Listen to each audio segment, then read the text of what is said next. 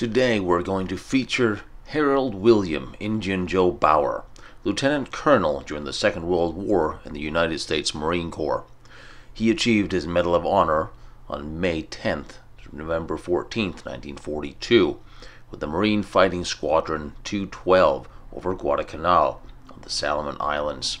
Cited for extraordinary heroism and conspicuous courage as a squadron commander of the Marine Fighting Squadron 212 in the South Pacific area during the period from 10 May to 14 November 1942, volunteering to pilot a fighter plane in defense of our position in Guadalcanal.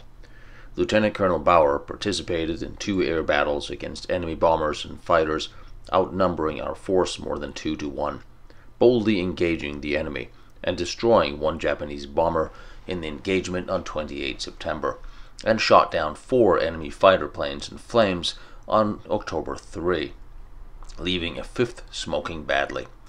After successfully leading 26 planes in an over-water ferry flight of more than 600 miles of 16 October, Lieutenant Colonel Bauer, while circling on land, sighted a squadron of enemy planes attacking the USS McFarland.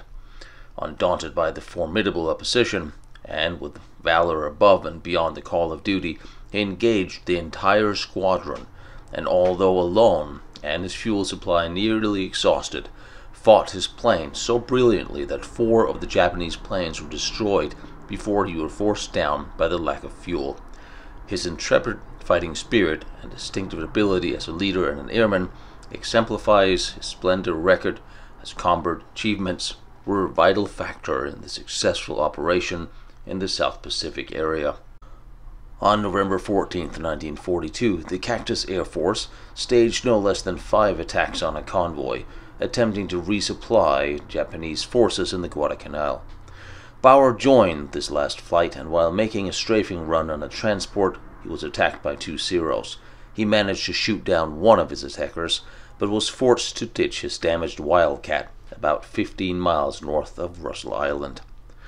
Bauer managed to escape his sinking aircraft and was last seen swimming in the ocean, apparently uninjured and motioning his wingmen to return to base. A subsequent search could not find traces of Bauer. Although his squadron mates and family held out hope he had at least been captured, there was never any more sign of Indian Joe. He was declared dead on 8 January 1946. Unfortunately, he received his award posthumously. It was presented on 11 May 1946 at Camp Miramar, California, presented by Major General Field Harris to his widow, Mrs. Harris Bauer. His medal is currently located in the National Museum of the U.S. Marine Corps at Quantico.